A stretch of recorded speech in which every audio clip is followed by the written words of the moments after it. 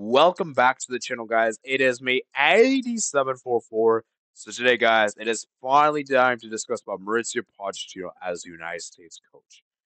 So I've taken my time to do this. I was waiting for it to be official, so hopefully by the time you guys are seeing it, it is official. And I got my USA shirt on. I think it's time to discuss.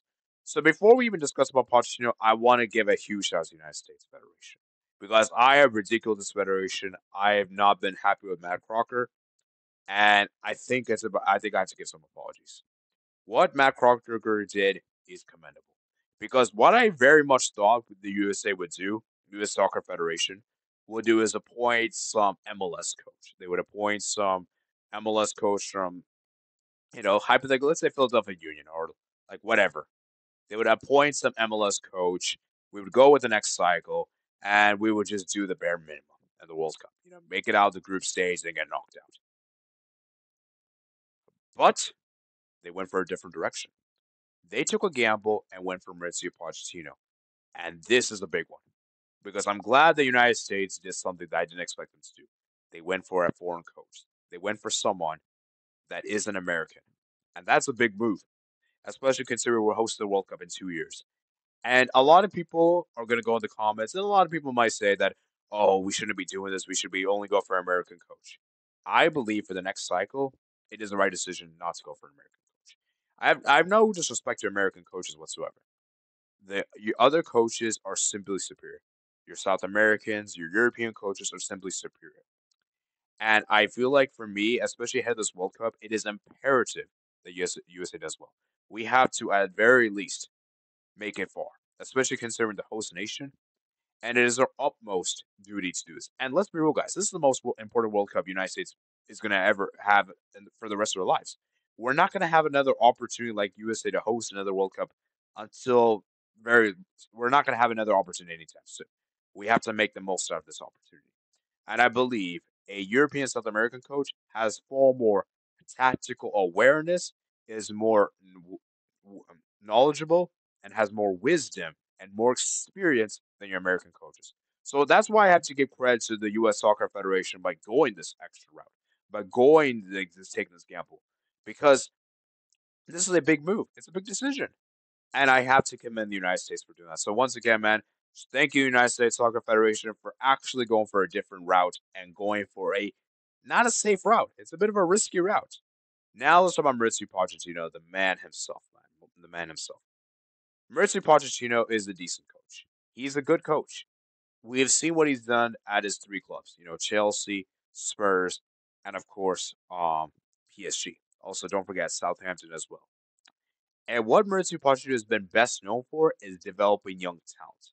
That is what he's best known for. And I feel like at the United States, we have a plethora of young talent.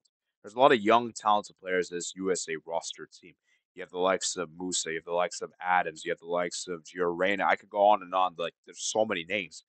And I feel like Mauricio Pochettino can get the best out of these players. Because one of the biggest issues I had with Greg was the fact that he prioritized the system over the players. And that is something that is very wrong, especially in international football, is that you have to prioritize the players over the system. The players have more value than the system itself. It doesn't matter how good the system is. The players have more significance. And I feel like with Pochettino, he's gonna have the players he's gonna develop the young players at their best abilities. And I think this is something that he can do. And one of the things I think he'd also instill is this mentality in this team. Because I feel like United States, for the last couple of years, especially under Berhalter, I have not seen that strong mentality that we have seen the prior USA teams. Because what made USA good in the past is whenever they pulled off those big upsets, is because USA had character. They showed grit, and they were defensively strong because they didn't have the talent to compete. They simply didn't. But because they were so good defensively and because they had a tactical plan, they were able to go on transition. They were able to go in transition counterattack. That's how they're able to pull off these upsets. And if we're keeping it real, guys, a lot of teams that do upsets nowadays in international football, what makes them so good is because of how good they are defensively. It's not really about how good their attack is. It's about how good their defense is. Because they're defensively so well organized, it makes it tough for big teams to break them down. And this is, I think, what USA should be going back to is that I think we have to go in the similar path. and I think we have to kind of similar adopt to what Canada's doing. Look what Canada's doing, Jesse Marsh. Canada's now playing counter-attacking football. They're so good defensively, and that they're so good in transition. And I think this is something the USA should, model after. Of course, we shouldn't copy word exactly because obviously I believe our talent team is more. We have more talented players than them, but we have to do something similar to them. And I think that's something that is very incredibly important. Is that Mauricio Pochettino is so completely superior coach to Greg Berhalter. He has the tactical awareness and the tactics, and this is something that I think could be very useful. So, and I think Pochettino has the capability of doing that to make USA play in a good style of football that is actually effective for the team. And I think the USA team is, I feel like what would suit the USA players more is rather than going possession based football, I think we need to play counter attacking. And I think that's what USA have to go back to. Now, of course, with everything, there comes negatives. And there are some negatives I have with Mauricio Pochettino.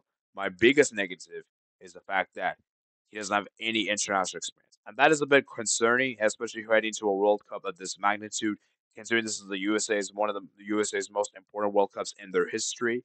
It is concerning that we don't have a manager that has the international experience. And it is a bit concerning that when we're going to be playing against those top teams, we're gonna get outclassed by a manager because obviously when you play up against like a Brazil or Argentina or France, if we play, we're going to be against Scaloni and Abdinia Deschamps, and these two coaches are very well.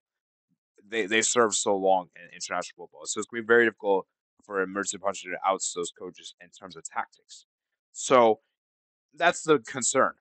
But we at the same time we have to keep in mind, Scaloni was hired as the Argentine interim coach, and we all know how that turned out. So maybe Mauricio Pochettino, we should give him the benefit of the doubt. We should allow him to have some time with the players, and we got to get some competitive games. We have to get some competitive games, and I think that Gold Cup next year is a great opportunity to see what this team is capable of doing because that's pretty much the last international competition before the World Cup itself, or that's at least significance, right? And that's why I wish that we had made this decision after the World Cup, and the Copa America would have been a great opportunity. But we all know what happened. The U.S. Federation didn't do it, and it is what it is. So like I said, for the United States, we have to for me, we have to make the quarterfinals of the 2026 World Cup. I'm not going to accept anything less than a quarterfinal finish. And if we don't finish, if we do worse than quarterfinals, it's a failure of a World Cup to me. It's a failure of a World Cup because we're the host nation. We got to make the quarterfinals. We have to have high standards for this team, and I think a quarterfinal finish is a good, reasonable standard for the United States minimum. So yeah, anyways, that's pretty much my thoughts on the United States getting Mauricio Pochettino as a coach, man. I hope you guys did enjoy this video, guys. Please let me know if there's any major talking points in the comment section below. I'm sure there probably is. And like I said, man, best of luck to Mauricio Pochettino, and let's hope that he can cook as the United States. And I'm glad that United States went for the risky option. So I hope you guys did enjoy, and I'll see you guys later, man. Peace out.